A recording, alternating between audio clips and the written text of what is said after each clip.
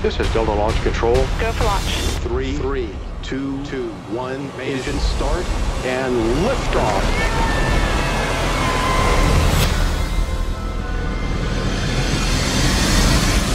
Good Night Oppy took us 2 years from the very first conversation at a dinner where the idea was hatched till we locked and delivered it to Amazon. So in my world, that's a relatively fast documentary. We inherited almost 1,000 hours of archival footage from NASA of Opportunity's life, like from the moment she was just an idea in someone's head and then went up on the blackboard and then was built all the way through her launch journey and her eventual death in 2019. My inner crew was the same size as it normally is, but because we were doing big visual effects with Industrial Light and Magic, there were hundreds alone of people in Industrial Light and Magic who worked on this, and the sound design was quite big too. So I would say it was 300 plus people worked on this film.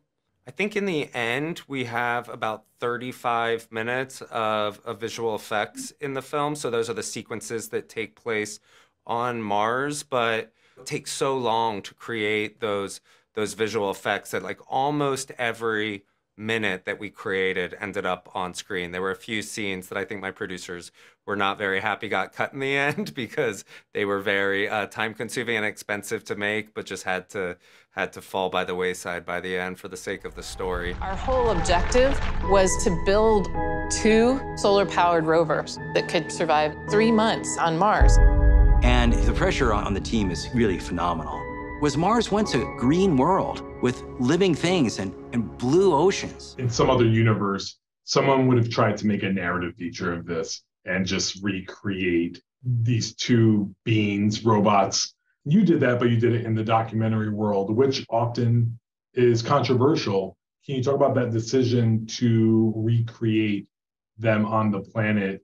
I see Good Night Oppy as a documentary through and through, mainly because of the process that we took to create those visual effects is completely steeped in reality. So each of these rovers had 9 cameras on her. So we had hundreds of thousands of photographs of what this journey looked like, especially when our film is popping up for critical junctures in her life. So say Opportunity gets stuck in quicksand. We knew what soul numbers those are. We can just tap into the computer and find all the imagery from those days. And you can basically lay it out as a time lapse, like a flip book. And then we also had hundreds of thousands of photos from the sky. So there's 2 orbiters that are satellites above Mars, and they take what's called high-rise photography and telemetry down on Mars of the robots' journeys, but also of the terrain. And so the big question that I posed to Industrial Light and Magic when we partnered with them to do the visual effects was, can you take all of this information, this photography,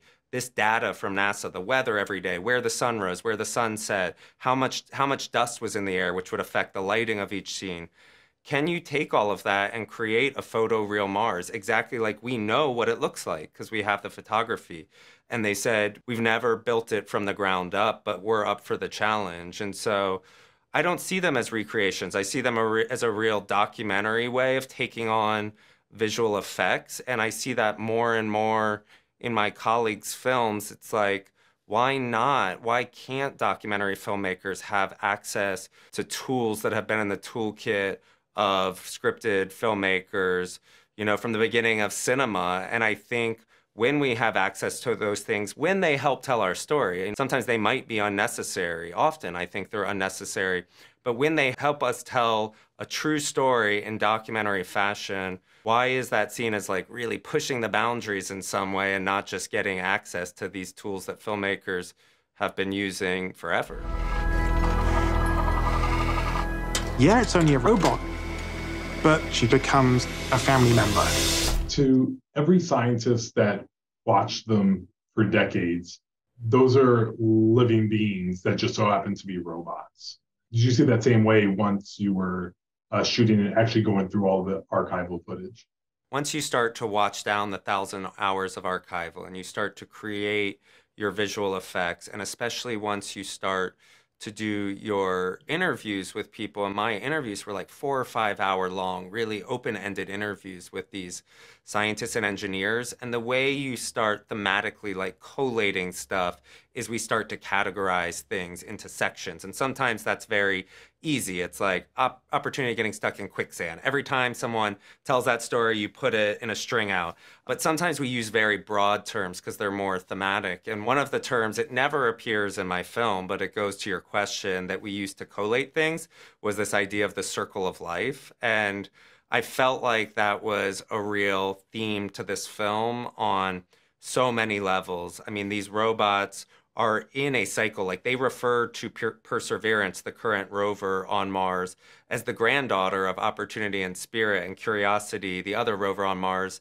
as the daughter. And there is a real cycle of life to these rovers that when they die, whatever their scientific legacy is then picked up by the next rover. So Opportunity and Spirit, discovered unequivocally that water had once existed on Mars. Well, then Curiosity had to take that baton, and she was looking for the building blocks of life, like the next step to telling the story of whether Mars had been ever been a habitable place. I really loved this idea of the relay race of knowledge, especially with scientists and engineers that might spend their entire lives working on, a handful of missions. And 2 out of those 3 missions might have failed.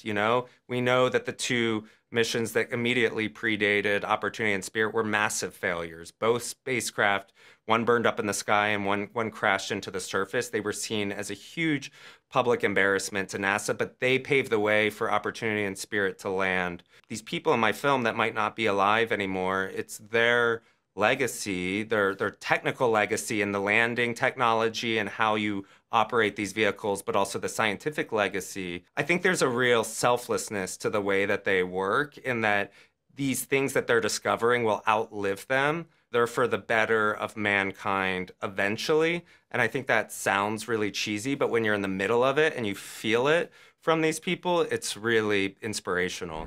This is the very first time we breathe life into the rover. It's just a box of wires, right? But you end up with this cutish looking robot that has a face. Oh, it's alive! One of my favorite stories is related to my favorite scene of the film, and it's showing how timely Good Night Oppy is when she decides to take a selfie. And that scene almost made it on the cutting room floor. And I can't imagine a movie like this without it. Well, to be clear, I feel like almost every scene in a documentary at some points ends up on the cutting room floor. Like, you have to be open to losing even your most favorite of moments in service of the story. And the story in the edit room is constantly amorphous. That's the fun of documentary editing. So everything is debated. And so I will say I was never on the side of cutting the selfie scene. And it is my favorite scene in the film. It really is, because you reach the selfie, which they didn't take until year 14 in Opportunity's life. And she was barely working by that point. She has what they described as arthritis. Her photos weren't, like, her hard drive was working much slower, so it took forever to take a photo. And they were going to have to take 30-something images of her from her microscope that was on the edge of her arm and piece those blurry, out of focus, low grain images together to create this like crappy selfie.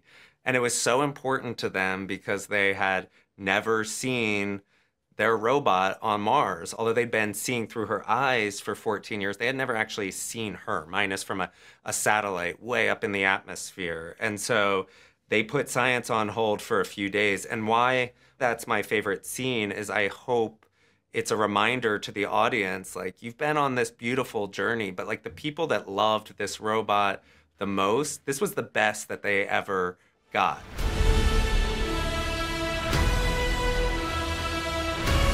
Through this robot, we are on this incredible adventure together. You were able to call upon Mark Mangini, 2-time Oscar-winning sound designer and re-recording mixer of Dune and Mad Max Fury Road. You got Emmy winner Lake Neely doing your music. Can you just talk about getting those two particularly on board? Yeah, what a dream. I mean, I've worked with Blake for a long time, and I'm very lucky. My documentaries are like his little pet projects, and I had never worked with Mark Mangini before, but what I loved about the process with Mark, no matter how much of a legend Mark is in his world, he's like a kid in a candy store when it comes to sound.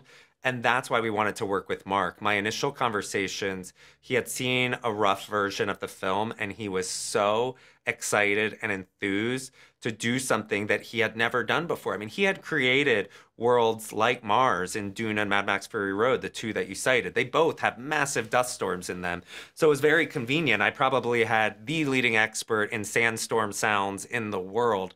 But what he said is like, but this is real. This is a documentary, and I don't ever do documentaries. And if we're going to do this, I want this all derived from real sounds. And so working with Mark was a surprise in the sense that it was no different than working with any of my other collaborators on a doc, where authenticity is what's front and foremost to them. At 40 feet, the back shell fires retro rockets, slows the rover down to 0 miles per hour, and then cuts the last cord.